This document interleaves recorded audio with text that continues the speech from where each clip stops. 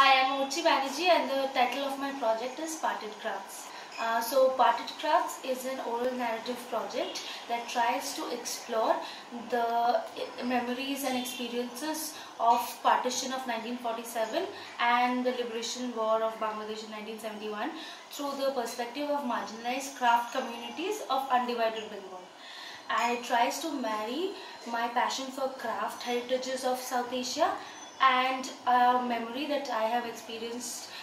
through my family, which is partition. I think because it was such a personal story and a personal reason, I could convey the impact of this project more to the judges panel, and also because I had really drilled down the details to every minute thing, and I had taken into account the feasibility of everything that I'd be doing and broken them up, made it a believable project and an achievable one.